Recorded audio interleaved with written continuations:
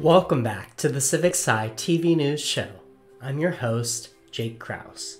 Let's see what's new this week in the world of civic science. The theme this week is Planet Earth. Climate will understandably play a big role in this year's upcoming election in the US.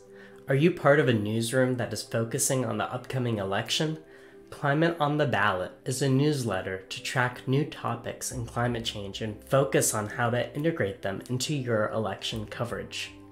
They will also give advice and share similar work covering climate as it relates to the 2024 election. Sign up for the newsletter at the link in the description below. This last one reaches beyond planet Earth, but it's still an opportunity worth sharing. Do you love planetariums, or are you at least affiliated with one? The International Planetarium Society has launched a new Planetarium Education Research Fellowship. The fellowship offers $5,000 to conduct educational research in planetariums to best figure out how to use planetariums for education. Applications are due the 15th of March and start by July of 2024. Thanks to the SciCommer newsletter for sharing. There is new research on press releases from scientific institutions that focused on ocean climate change. A study examined press releases on ocean climate change and ocean plastics and analyzed how they were framed. From 2017 to 2022, 323 press releases were assessed by researchers.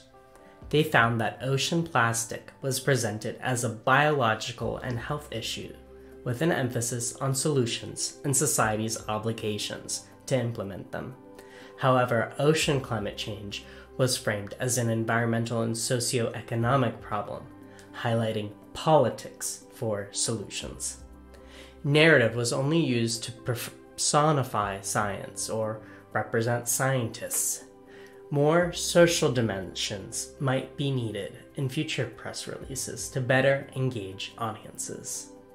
Are you tired of the doom and gloom related to climate coverage? Check out Climate Solutions Journalism Tips from the Solutions Journalism Network.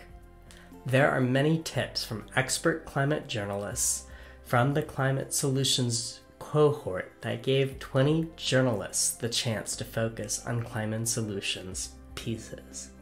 4 of them are highlighted and give advice like collaborating with frontline communities and highlighting strengths of potential solutions before tackling weaknesses.